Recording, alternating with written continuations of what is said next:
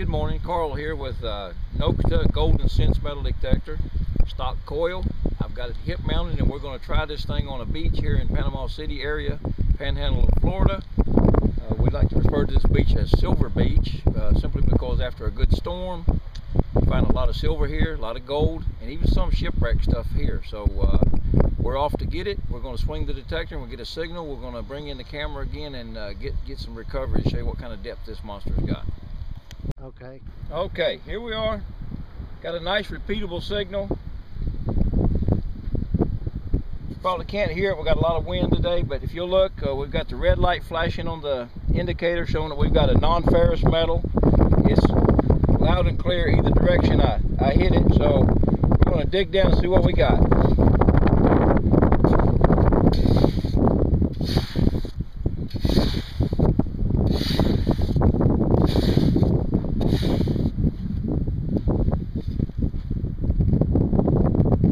Okay, target's still in the hole. I'm just going to shave off a little bit at a time just to kind of get an idea of how deep it was.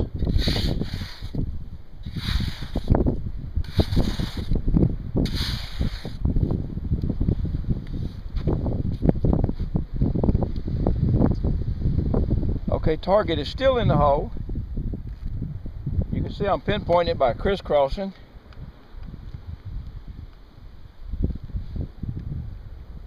Let's see what we got.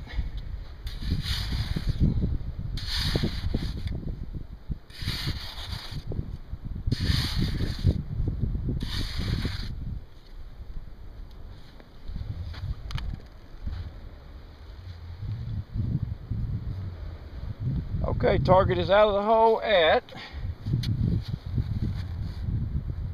whatever that is. I guess, what would you say, Kenton? About 10 inches, about maybe? 10 inches in mineralized salt sand. Let's see what we've got.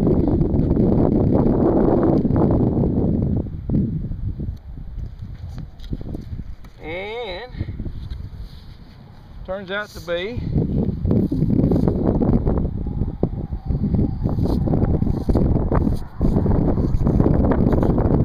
a nickel.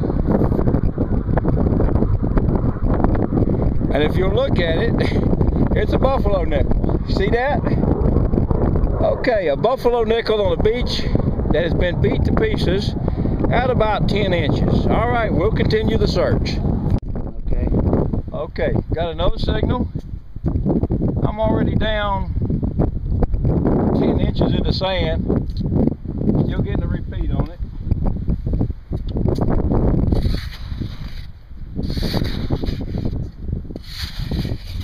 I can hear it chattering when I take the shovel past the coil there too. Gets on my nerves a little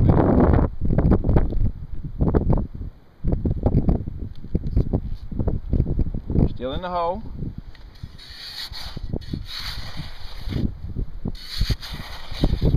Notice a different color sand down there. We're getting down where it's hard packed and almost probably to the water level.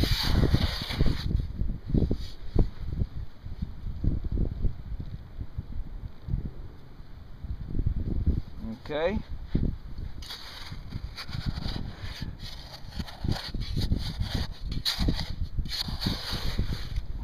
That should have come out. Huh? Check it. Check it. Okay, breaking up.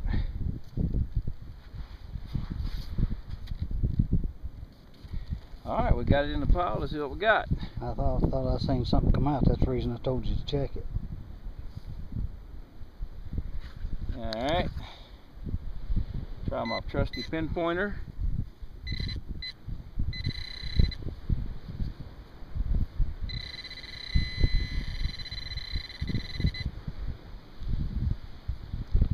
Ring. Okay. It's a ring, but wouldn't you know, it's no gold and it's not silver. It's a junk ring. But what would you say that thing was? I wish I'd brought a tape measure. How much? It's about 14 inches. Okay, 14 inches. Hard packed sand on a beach. Again, it's been beat to death with metal detectors. Everybody with a metal detector comes here. Okay,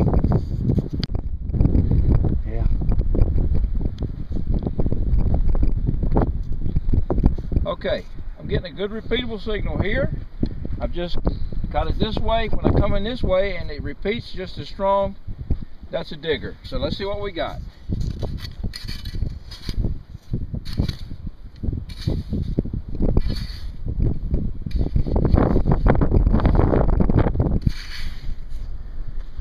Sounded pretty strong, so it may not be very deep. Alright, still in the hole. Okay.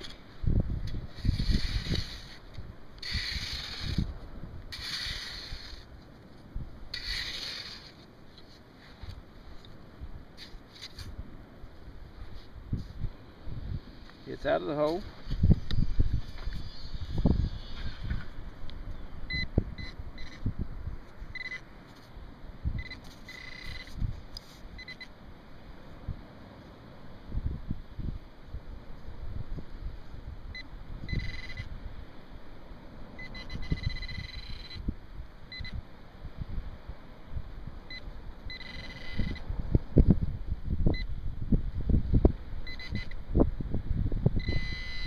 Okay.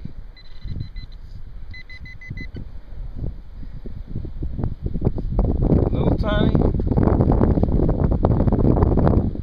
Looks like a copper cap off of something.